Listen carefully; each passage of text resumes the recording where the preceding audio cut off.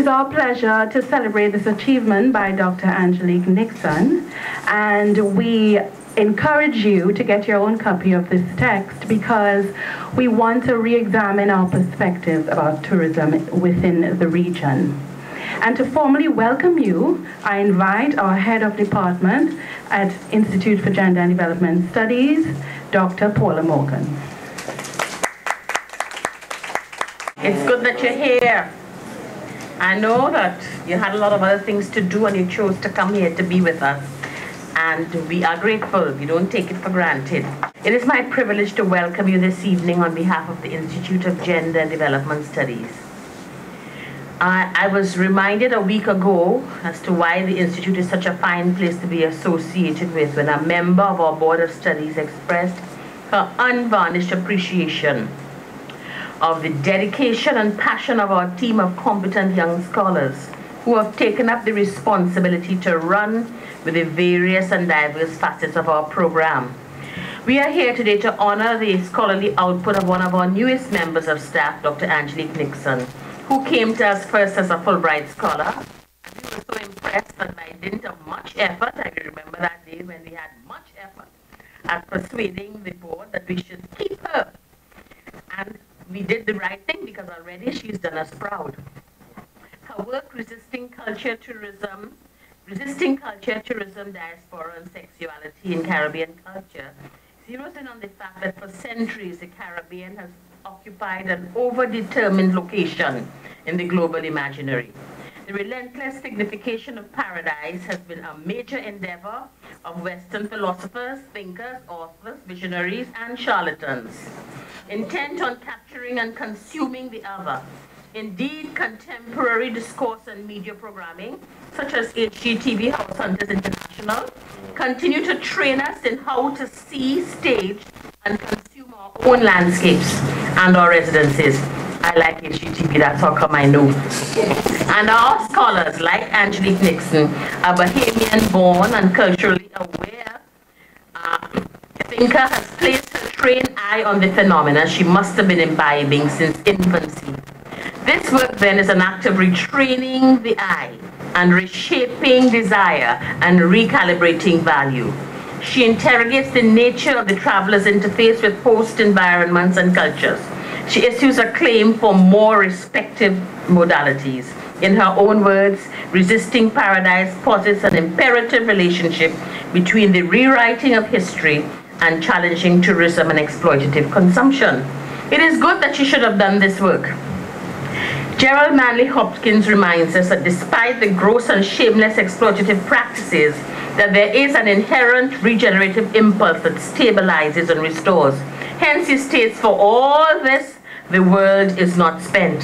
However, in this season, we seem to be engulfing faster, consuming as if there is no tomorrow, commoditizing humans as if bodies do not house a transcendent and eternal spirit. It's good that Dr. Nixon should have done this work, because should our region be spent, the skilled consumers will simply seek the next unspoiled paradise. If need be, spend millions and travel to the moon, so to do. But we here on our islands will weep and mourn for our loss and replace joy in place and belonging with nostalgia. That will not do, and therefore we are grateful for the work that has been done. I do welcome you.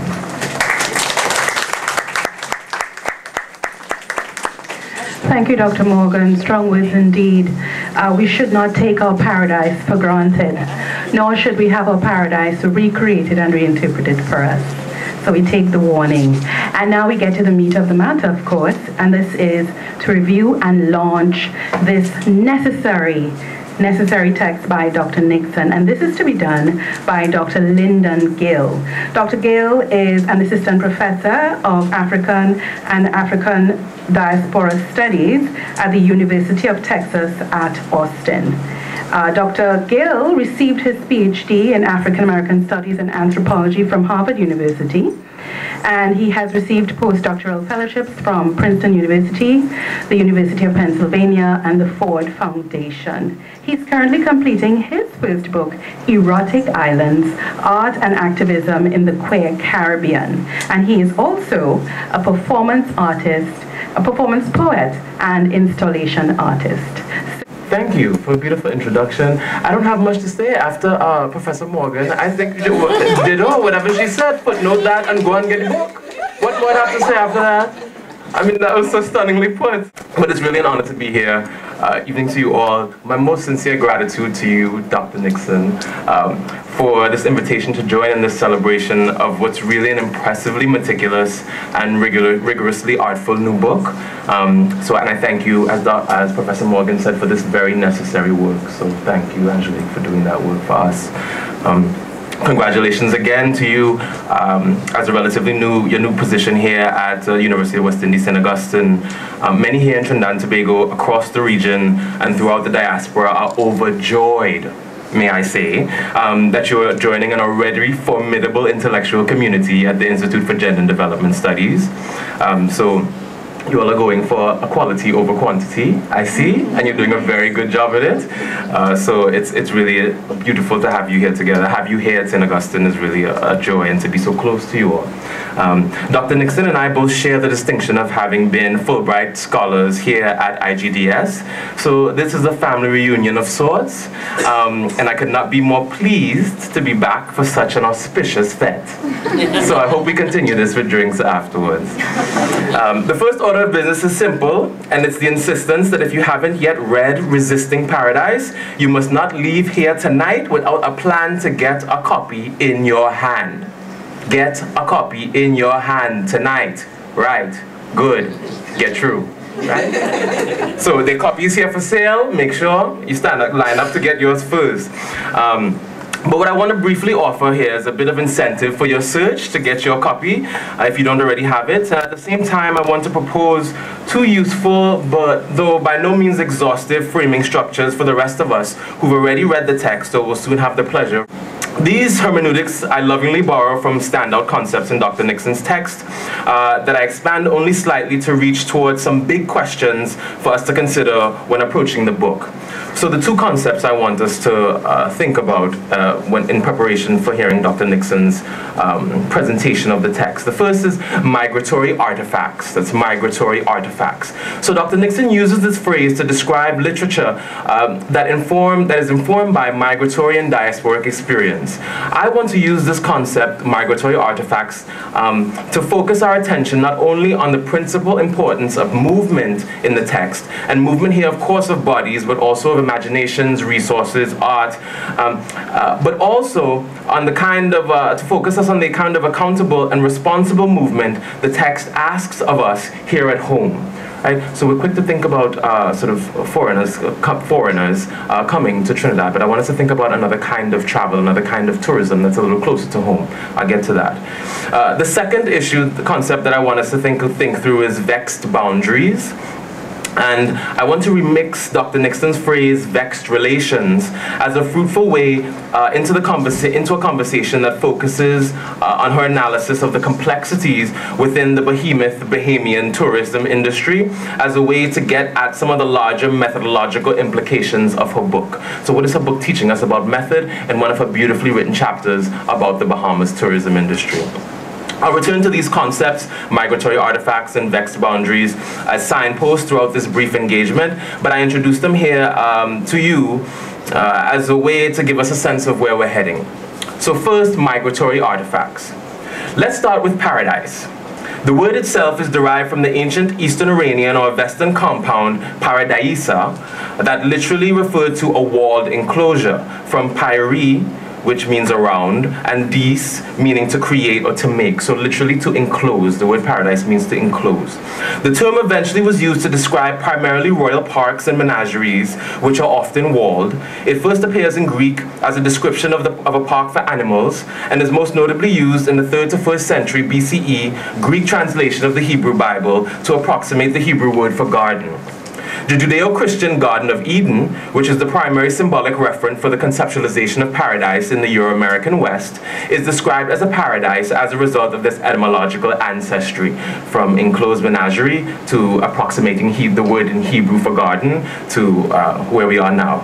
An idyllic enclosure for foreign and unfamiliar and thus exotic flora and fauna, paradise quite literally contains various elsewheres. A static artifact of mobility, paradise as menagerie is possible because of movement and provides a marvel because it offers access to objects and sometimes subjects out of place. It is no coincidence that this garden of migratory artifacts comes to signify the Caribbean primarily in the post-Lapsarian Judeo-Christian West, or after the fall. But it is a bit of an odd redoubling indeed that this forced menagerie of a region should be made by multinational pirates to play host to gaggles of walled-in tourists, sun-starved bodies out of place, holiday makers eager still for a 15th century wet dream. So paradise has always had a strained relationship to mobility.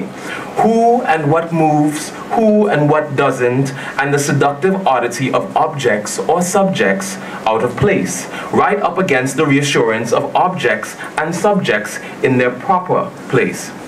It should come as little surprise then that in a study about tourism and the paradise fantasies that the industry trades in, that movement and immobility prove an insistent dual trope. This Dr. Nixon quite aptly recognizes when she says, and I quote, "Tourism can both mobilize and immobilize," end quote. And it's not only about bodies that move or organize or don't, but also dreams, goods, fantasies, opinions, poetry, money, art, ideas, feelings. A light-skinned, black-identified, mixed-race, queer-identified, bisexual Bahamian woman raised in the working class who travels across the Caribbean region and beyond, Dr. Nixon, in being forthright about who she is and how she moves, asks of us a similarly daring transparency about who we are and the identitarian baggage we carry. As an Afro-Trinidadian American, I've come to appreciate Yankee Dadian as a descriptor of myself. So as a Yankee Dadian, queer, identified gay man raised in urban working class New York City, but living temporarily now in Tobago, I, much like Black Caribbean American lesbian warrior poet Audre Lorde, am not immune, Dr. Nixon's text reminds me, to an unethical relationship to the spiritual and cultural home I claim here in Trinidad. She keeps me on my P's and Q's, right? My being here requires a constant vigilance about my privilege, a diligent commitment to cultivating accountability, and a deep sense of personal and communal responsibility to approach becoming the kind of revolutionary traveler that Dr. Nixon christens Audre Lorde. Revolutionary here, of course, in a sense of radical politics in contrast to a kind of neo-colonial tourist, but also in terms of a circular movement or responsible return migration. So revolution also as that kind of coming full circle, that rounding, right? And so it's that responsible return migration that we see in the life of the Harlem-born Audre Lorde, who decides to spend her last days in St. Croix, right? But doesn't do so in a haphazard way, does so in a very responsible way. We want to be that kind of responsible traveler. But perhaps one entry point through which the largest proportion of the Trinidadian public might begin to approach Dr. Nixon's deep investment in the ethical or responsible travel or tourism might be across the sea bridge to Tobago. Dr. Nixon encourages us across this bridge in her engagement with Unya Kempedu's novel, Tide Running, about a tragic sex tourism triangle in Tobago between a young black man from Plymouth and a wealthy couple that eerily resembles the recently murdered British Trini couple Richard and Grace Wheeler. I won't rehearse Dr. Nixon's thorough reading of the novel, which she does with the impeccable help of one of UWI St. Augustine's own, Dr. Jennifer Rahim, but I use it here as a way to bring light to Trinidadians, and if I may be so brazen, UWI St. Augustine's relationship to the too often stepsister Isle. In our consideration of tourism and travel, what might it mean to take a look in our own front yard first on our own front yard first, to unmask the Ash Wednesday fantasies, exercise the Tobago jazz jumbies, get to the true crab and dumpling reality of language, life, faith, and culture, a short flight up the road. How do we hear Dr. Nixon's indictment differently from a Trinidadian vantage if we hear her critique of the world of tourists who land on these shores as different, though not altogether distinct, from Trinidadian tourism in Tobago? Much like Bahamians of a certain class, certain Trinis, too, are playing tourists in Tobago like old mass. As part of a perpetuation of what Dr. Nixon insists is a fantasy of Tobago as Trinidad's most intimate, exotic other. If we listen for the poetic meta-significance of Dr. Nixon's proposition that Tobago is literally the black space of the nation, and yes, blackness here in terms of race, but also in the connotative sense of the unknown, the dark, the galactic, the foreboding, that which is saturated with color. So what it means to think about Tobago as that kind of black space in terms of race, but also black space in terms of other kinds of possibilities of blackness. I think it's a really fruitful proposition. What is the influence of Tobago tourism on the cultural and sexual identity of the Trimbagonian nation? I'll let that sit. And takes us to our second concept, vexed boundaries. So true to its Latin etymological root, vexation shakes the trees of our comfortable existence to see what fruits fall. Vexation disturbs the lull in our spirit gardens and coaxes us towards something new. Dr. Nixon uses the phrase vexed relations to describe the complex interplay of culture, race, and sex in the literary labor of Caribbean writers Michelle Cliff, Christian Campbell, and Unya Kempadu. The phrase describes a kind of familiar disturbance, an intimate shaking up of that that's as useful for considering the overlapping of these identities, I think, as it is for describing Dr. Nixon's transdisciplinary methodology. So I want to focus a little bit on methodology, although to think about identity is really important and useful. So in her chapter, Living and Imagining in Paradise, the Culture of a Tourist Economy, about the Bahamian tourist economy, Dr. Nixon models for us a rigorously migratory methodology. And I would argue that this is a treasured heirloom of the post-colonial transnational feminist of color legacy that she so adamantly and lovingly embraces. So absolute disciplinary distinction, with its correlative presumption of methodological ownership, is one of the self-perpetuating fantasies of the Academy. In fact, traditional disciplines, methods, and as anyone familiar with their often shared origin narratives and often shared founding thinkers knows, are perhaps better thought of as discrete strangers, not as discrete strangers, but as cousins, or in some cases, siblings, these are the disciplines, who for some reason don't speak to each other as often as they once did or should. Vexed relations, indeed. But as many of us know all too well, just because you fall out with family does not mean family done. And in many of our families, surely, there are those bridge-building grannies, tanties, cousins, uncles, who does good on good with everyone.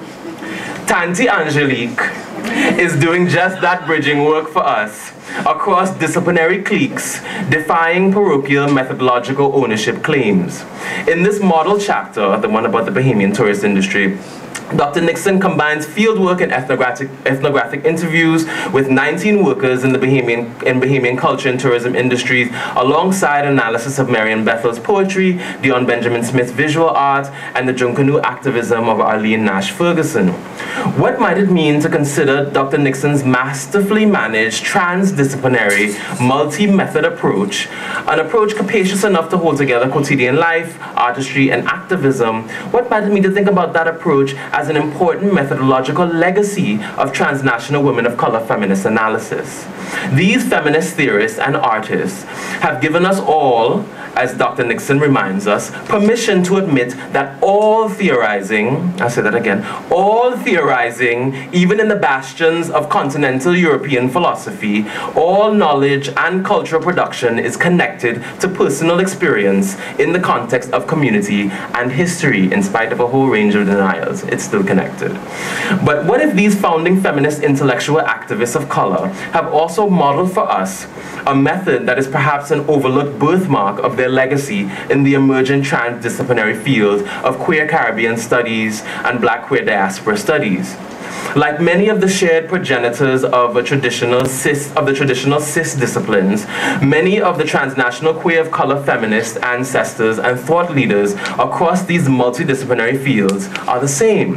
Audre Lorde, Jackie Alexander, Jafari Allen come to mind immediately. So, what if an attention to mixed methods and an undisciplined disciplinarity guided by the tools necessary for the work as opposed to predetermined by any particular field can help us to recognize more clearly how transnational post-colonial feminist women of color as knowledge and culture producers helped clear a space for living in, thinking about, and creating from the queer Caribbean, and by extension within Africa's queer diaspora. It is by vexing the various boundaries between disciplines and method and demonstrating that this is part of a longer legacy that Dr. Nixon helps us to appreciate more thoroughly the migratory artifacts that work on us, through us, and that ultimately constitute us. Thanks.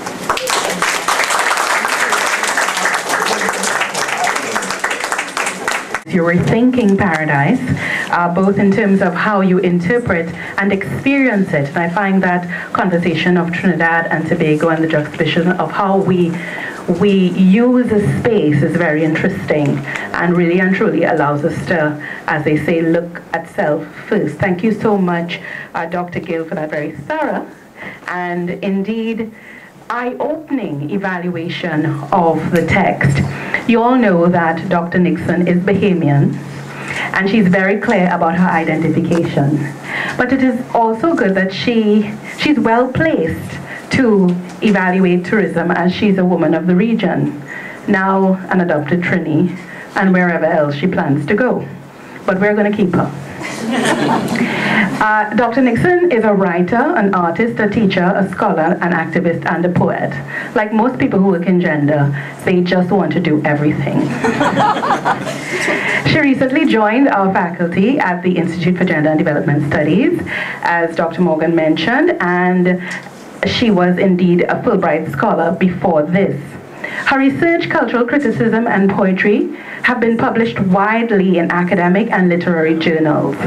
Her work has also been featured on ARC Magazine, The Feminist Wire, Groundation Grenada, and Zora Magazine.